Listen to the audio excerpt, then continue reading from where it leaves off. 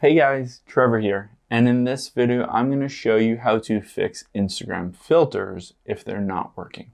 It's pretty quick and easy, so let's jump right in.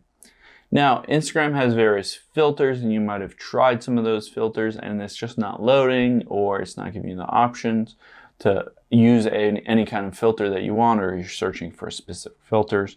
I'll walk you through steps to definitely get it working. The very first thing that we'll do is we'll head into Safari or Google Chrome, and we'll just type in speed test on Google and run a quick speed test.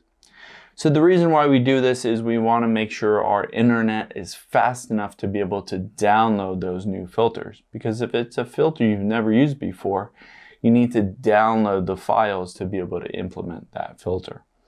So if it's faster than, say, 5 megabytes per second, you should be good enough to go. If it's slow, you might want to swipe down from the top right and just toggle off that Wi-Fi button so that you can switch over to cell data. That might be faster depending on where you are in your internet connection. So we've gone through that step, made sure that your internet is fast enough. The next thing that we can do is we can head into our settings here. Oh, I'm going to go back. So head into our settings, and then we'll scroll down and tap on General. And then we will find iPhone storage midway down and tap on that. And then here we are going to want to find Instagram. There's Instagram, and we're going to want to offload and then reinstall this app. Now, this doesn't delete any of your files, any of your logins, your DMs, your drafts, anything like that, but it resets all the core system files within that Instagram app.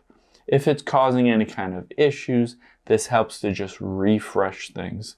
And then once we get out of there, once it's done installing, let's go back and check the filters. So it'll reinstall that copy of Instagram. And then I'm going to swipe to the right here. And you can see at the bottom here, I have a bunch of different filters that I can choose.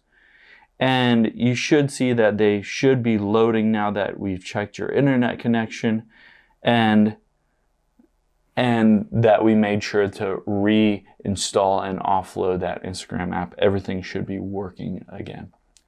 Hope this helps.